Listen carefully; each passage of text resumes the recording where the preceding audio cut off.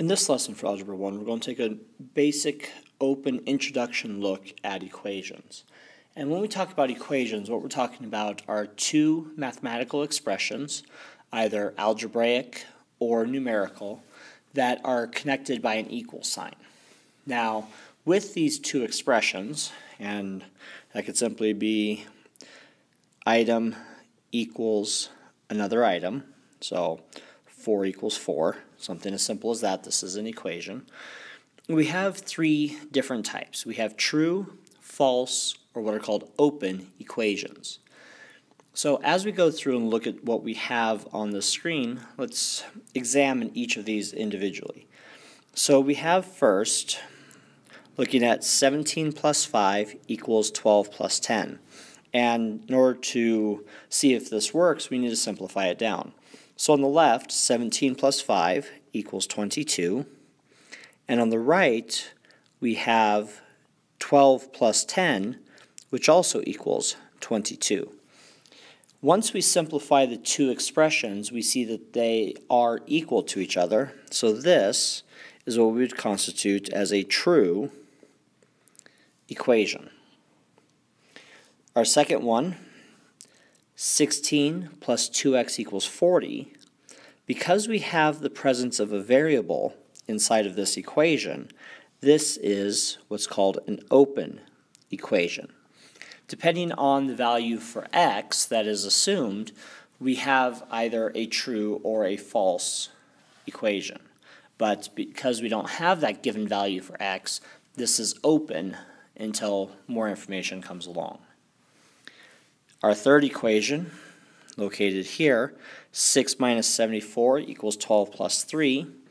Well, simplifying the sides, 6 minus 74 is a negative 68. 12 plus 3 is 15. This is not the case, so we would constitute this as being a false equation. And last, we look at not 3y plus 9 equals 5y minus 13. Again, we do have the presence of variables in this equation, so once again we have open status for this equation. So true numerical equation that both sides are equal to one another. False numerical equation where both expressions are not equal. Or open, any algebraic equation that contains variables. So what can we do when we have equations as such as these open ones? This is when we start talking about the solution to an equation. A solution to an open equation is the value for the variable that makes the equation true. So here I have two different equations with an assumed value for our variable given on each one. So where are we going to start? Well, once you have a variable for your equation, you substitute it in and then simplify. Whenever I substitute a value for a variable into an equation, for instance here p equals 5, every location that I see the variable p, I'm going to replace it with a 5. And to help remind me what I'm doing, I always place my variable inside of parentheses. Whether I'm adding, subtracting, multiplying, or dividing, this simply lets me know, as a quick visual check, exactly what was substituted. So simplifying this down now, 7 times 5 is 35, minus 4 is supposed to equal 39. And I'm going to put a little question mark here because we're checking that. And 35 minus 4 is 31. And we can see that 31 is not equal to 39, so this is not a solution. Checking our second one, again, we have 4m plus 9 equals 33, and we're assigned the value of 6 for m. So start by substituting in 4 times 6, again I place that in parentheses, plus 9 equals 33, and we're questioning if this is true. 4 times 6 is 24, plus 9. We're checking to see if this is equal to 33. And we come out with 33 on the left, 33 on the right. So that means 6 is the solution to this equation. Some values on open equations will make it true, some will make it false. So we have to check to see, is this a given solution for the open equation provided. Along with using given values, we can use estimation or mental math in order to check. And we can do these mostly with simple one-step equations, which we'll study later in our look at Algebra 1. But if I look at the equations here, so use your knowledge of how math and numbers work to figure the solutions of simple open equations. 5k equals 15. Well, if you know your multiples of 5, what would you multiply 5 by to get 15? And a quick look at that, we know that 5 times 3 equals 15. So 3 would be the solution to this open equation. Next one, 16 minus r equals 9. What do I subtract from 16 in order to get 9?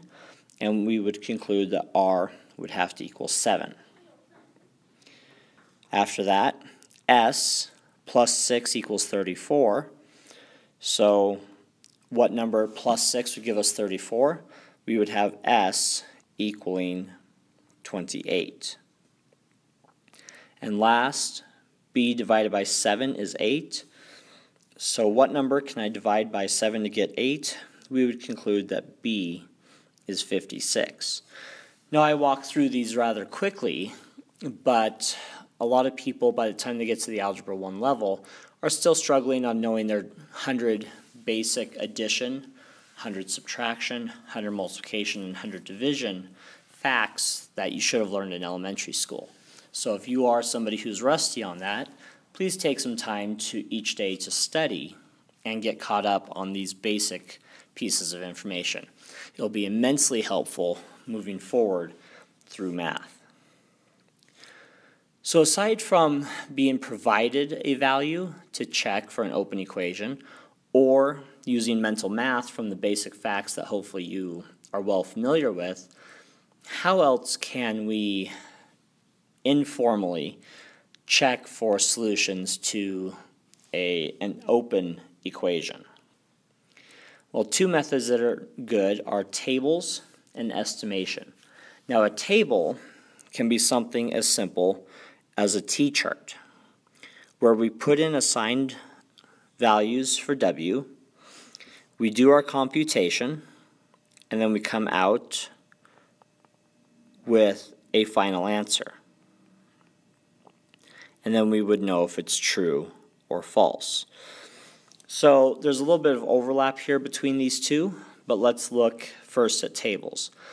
So what values can I assume for w in order to try and solve this equation?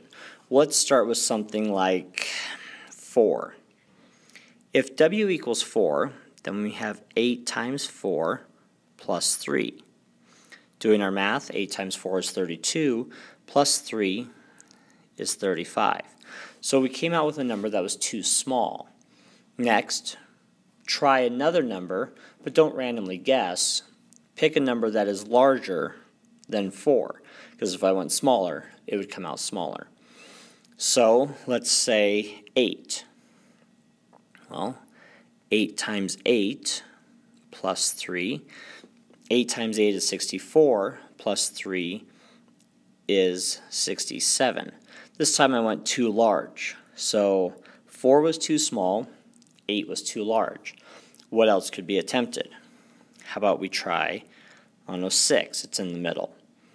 8 times 6 plus 3. Running our math, 8 times 6 is 48 plus 3 is 51. We now have our solution to this open equation. So the table allows us to do try, test, and revise with the ability to keep track of where our results come out and then make estimated or intelligent alterations to what we were trying. Next, how can we do estimation? Okay, so my equation is negative 3x minus 5 is 23. So what properties of numbers are at play here? Well, we have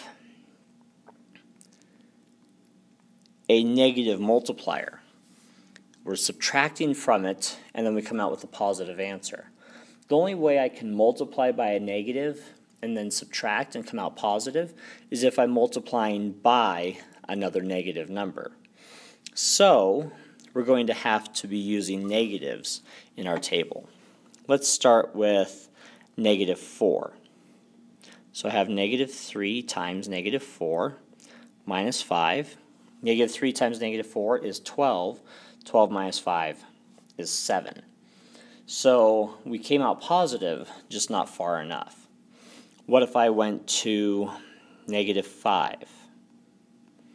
I have negative 3 times negative 5 minus 5. First two give me 15, minus 5 is 10. Negative 6. Negative 3 times negative 6 minus 5 gives me a negative 18. Minus 5 is 13. Getting closer. Let's jump up down to negative 8.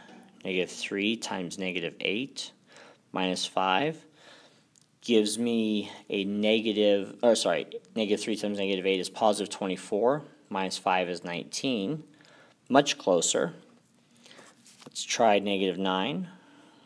Negative 3 times negative 9 minus 5 gives me 27. Minus 5 is 22. I'm very close now.